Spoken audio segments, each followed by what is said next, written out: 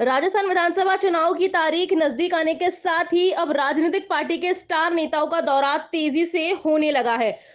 मुख्यमंत्री अशोक गहलोत अजमेर की उत्तर और दक्षिण विधानसभा क्षेत्र में केंद्रीय मंत्री अमित शाह रोड शो आयोजित करेंगे। आगामी 17 नवंबर को यह रोड शो अजमेर के दक्षिण विधानसभा क्षेत्र स्थित सम्राट पृथ्वीराज चौहान राजकीय महाविद्यालय से शुरू होकर अलग अलग बाजारों में होते हुए उत्तर विधानसभा क्षेत्र के गांधी भवन स्मारक पर पहुंचेगी, जहां इसका समापन किया जाएगा। इस दौरान इस रोड शो में प्रदेश संगठन प्रभारी अरुण सिंह, प्रदेश अध्यक्ष सीपी जोशी के साथ ही उत्तर विधानसभा की प्रत्याशी वासुदेव देवनानी, दक्षिण विधानसभा प्रत्याशी अनीता बघेल रोड शो में शामिल होंगे।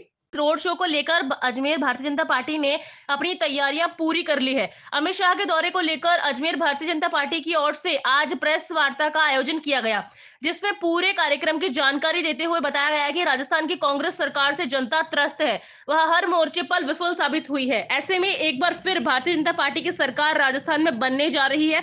ऐसे में जनता ने इसकी तैयारी कर ली है और भारतीय जनता पार्टी के सभी स्टार नेता अलग अलग स्थान पर जनसंपर्क कर रहे हैं। इसी के तहत 17 नवंबर को अमित शाह का अजमेर में रोड शो है, जिसमें जनता का समर्थन मिलेगा। शाम 4 बजे यह रोड शो शुरू होगा। इसे लेकर पूरे मार्ग पर भगवा झंडे और भारतीय जनता पार्टी के झंडे लगाए जाएंगे। इसे लेकर तैयारियां तेजी से कर दी गई है। जी सर, कल अमित शाह अजमेर आ रहे हैं, किस तरीके का रूट रहने वाला है और क्या आज किया गया है?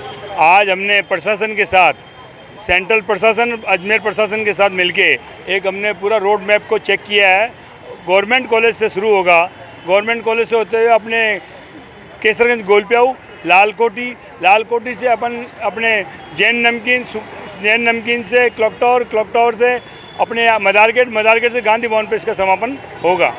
इस रूट की हमने सारी व्यवस्था सभी प्रशासनिक अधिकारियों के साथ की है और माननीय गृह मंत्री जी का जो रोड शो होने जा रहा है अपने आप में एक अनुकूल वातावरण के साथ हो रहा है और इसमें हजारों की संख्या के अंदर हमारे कार्यकर्ता जुटेंगे, हजारों शहर के नागरिक जुटेंगे और सभी इस रोड शो को सफल करने के अंदर अपनी ताकत झोंकेंगे। किसी तरीके की कोई कमियां नजर आई है? नहीं, ऐसा कुछ भी नहीं था।